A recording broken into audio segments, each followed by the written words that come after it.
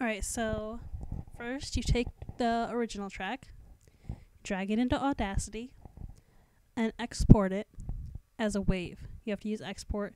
I usually name it O1. Makes it easy. Once you're done with that, close out of it and do the same thing for the instrumental. Export that as a wave. Name it O2 this time.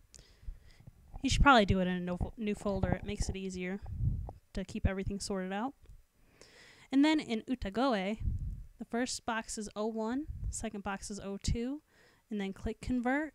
The third box should be whatever you want to name it. You know, I named it vocal track brainstorming, and I saved it to the same folder as the folder before. Now we're just going to wait for it to convert.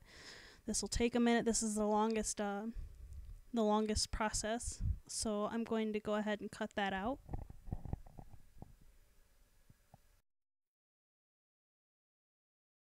Alright, now we're back, and once you have the vocal track, drag that into Audacity.